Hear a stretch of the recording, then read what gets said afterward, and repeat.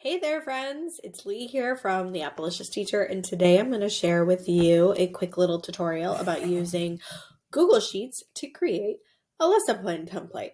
Now, I discovered this back when I was taking over for a teacher for her long-term sub. She was going on maternity leave, and she used Google Sheets, and at first I was like, oh man, I don't really want to use this. I am a dedicated planbook.com fan. And so I was like, I don't want to have to adjust. But actually, once I started using it, I kind of fell in love with it. And I think it's genius. So today, my focus is to kind of share with you. I'm going to use a template that's a freebie that you can grab. So I'm going to share with you my template and then show you how to do a couple things in there to make it very user friendly. So first off, we have kind of the base, and then each base is going to be a week. So let me move my head. Let's move me over here. Okay. So you're going to see your tab here, and you can rename the tab. So you can call it like your first week of school, and then add in like your date. So maybe you start August, let's call it 8 what's a week in August? Man, I'm so prepared, aren't I? Whatever. 8/16 through 8, whatever. 23. It's a very long week. Okay. So let's pretend that that's your first week of school. Okay. So we'll title that. Now you can go in and type up and change these, but I'm going to first show you how to duplicate the tab for your next week. So when you're ready to create another week, you can go to duplicate, and it'll actually make a copy, and then you can change this and add your week. So it's the same thing, just a new week. So that's how you can duplicate the spread. So you're going to want to get it how you like it. This is just a generic setup. It's based on what I used when I taught and took over for that teacher. So you're going to see there's blocks here on the side, and then across is the week. You can change that. You could put your days of the week here and then put your blocks across. My brain works this way. Like I want to see everything down, Tuesday down. So you can go in and double click to change and add your own detail. So for example, maybe you don't do a morning routine. So you can take that out and make it something else. You can delete a whole thing if you want, highlight the cells and then press delete. If you want, if you don't need that cell. There's also color coding. You can go through and change the color. Just click the cell that you want to change and then go to the fill up on the top. And then you're going to see there's custom colors in here for you to use. You can just click on one of the custom colors that have been added or choose your own if you want. It's entirely up to you to customize this. The font that I'm using is a default. It's Deluis. Who knows how to say that, but you can change it to any of the Google fonts that you like. If you want to get fancy, maybe you do Pacifico, in some areas, and then whatever. Roboto is always a nice classic clean font. You can do Montserrat is a good one. Oswald is a good one too. But this is the one that I'm using, and I kind of it's teacher friendly looking. It looks like teacher handwriting to me. You can add cells as well. You just right click and then insert. You can insert a row, which would insert this way. You can insert a column. So if you want to add, right now there's a section for notes. If you want to add another section, you can. And anytime you want to go in and change, you just double click it and put it in. Now, when you work in Google Sheets, as opposed to any other word processing thing, usually when you hit the return button, enter, it takes you down to the next line.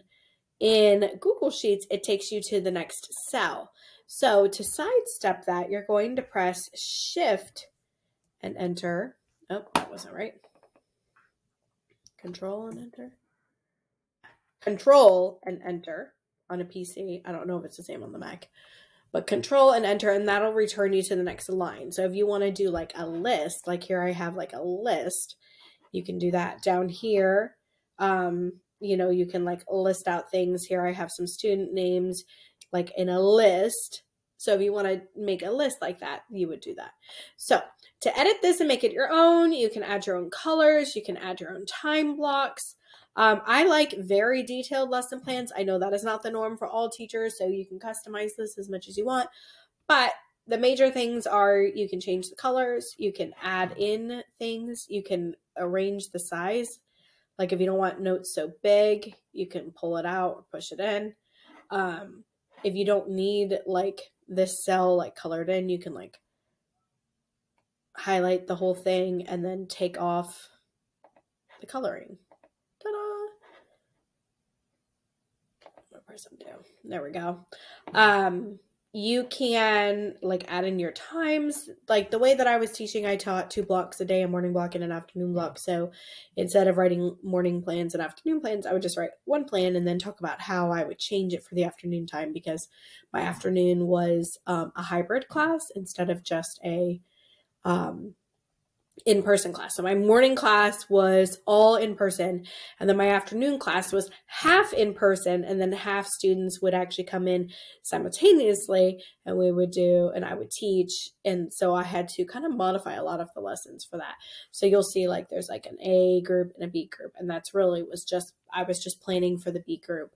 It's separate how I would differentiate that lesson for that group. So you can change this however you want, add different colors like I showed, change your times. If you, I showed you how to do the cells. Trying to think if there's anything else. Like I have like things bolded that I wanted to really kind of like be like, focus on this, like over here, like the day. To do that, you just highlight what you want bolded and then press like the B, just like you would on a Word document. You can italicize stuff too, highlight what you want to italicize. I usually italicize like what the skill focus is. So it's like, no matter what I do with this lesson, here's our main focus. We're teaching this rule, or we're teaching this concept. You'll see it's like down here in whole group reading too, like we are working on understanding main idea and details. Like that's our goal statement today. So yeah, so honestly, I feel like this is my new favorite way to lesson plan. It was so easy to use, and once I kind of got the hang of it, I loved being able to just quickly copy and paste. The teacher that I was subbing for had her entire year, like the cells out with each of the weeks. And then she kind of used it almost like as a planning tool too, and would go in and put like any special things that were happening that week that she could plan for. Like if she knew assessments were going to be done this day, or if she knew, she would put it in so that when she got to that tab, she could just very easily, when she got to that tab for lesson planning, she could just, like add that into her lesson plans because it was already there. And you just do that by copying and pasting out the tabs. I don't think I would actually work that far ahead because that makes me kind of nervous, that thinking. But if you want, you can. Now, one of the biggest benefits for using a Google Sheet of any sort is the fact that it's very shareable in a digital way. So you can share this. And you are going to want to change your restriction so that you can, you want anybody with a link to be able to look at it. So like if your administrator needs to, like they do lesson plan checks.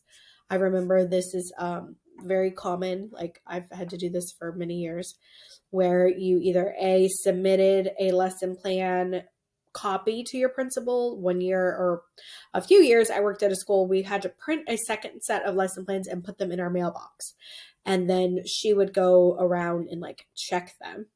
Another year we had to have them printed and put on our desk, and if she came, the principal came through, they would just like do a little check mark or something, like nothing big. And then when I switched districts, it became a little more formal. We had like a shared drive, and we had to submit our lesson plans in the shared drive, and we would get an email if they weren't there by I think it was like Monday. You needed lesson plans by Monday morning loaded. So this is a great way because you would just upload a document to your shared drive or wherever it is that you're housing and just click the link in there. And at any given time, they can actually see live lesson plans. So like if you're changing something, they can see that you changed it. The principal that I was with before, like would go in and kind of look before he would do a walk-in so he could kind of see like, hey, this is what she said she was going to teach. Kind of gives me an idea. So when I come in, what I'm going to see. And, a lot of times like that was kind of like a nice primer, especially if you're like rearranging some stuff like I do a lot. Like, oh, we didn't get to it. I'm going to copy and paste it for the next day. Like I'm very like stickler about my lesson plans. I know a lot of teachers aren't. I've taught for 13 years. I'm going to tell you it's the best thing I do for myself. I call it the gift I give myself because I will completely forget what I lesson planned for that week and I will get off track very easily. And it's so easy for me to just go back to the lesson plan and be like, what was the purpose of this again? Oh, yes. Why did I pull this book again? Okay. I get like, I don't even know. Like I can't seem to remember things sometimes. So that's helpful. But anyway, so you can share your lesson plan link with whoever it is that wants to check lesson plans. You can put it in a Google Doc, and then save the Google Doc, download it as a PDF, however it is that you need to, and they can like look at like the actual live link. You can also print these out. So I know for the old district I worked for, we had to submit our lesson plan book at the end of the year as documentation that we were teaching the standards. And that way, if our school was audited by whoever does auditing, each teacher had to have lesson plans and they would need to see lesson plans for every week. They wouldn't go through them. It would just be like making sure the lesson plans were there. So if you need to print them, you can do file, download, and then there's options on how to download. The most easiest way I'm going to say is Excel, but you can totally download it as a PDF. Excel leaves it editable. A PDF will make it not editable. So like if you're just printing it out at the end of the year so that it can be submitted for documentation purposes, downloading as a PDF will be your best bet. So download it as a PDF because it'll kind of secure everything exactly how it is, almost like a screenshot. And then you can print that PDF. So let's go to download PDF. And there you go. You can see exactly how it'll look. Okay, so that is a quick little walkthrough on how to use Google Sheets for lesson planning. If you have any other questions, just comment on this video, let me know, and I'll try to answer them. I hope you enjoy this free resource, and I hope you have a great day. Bye.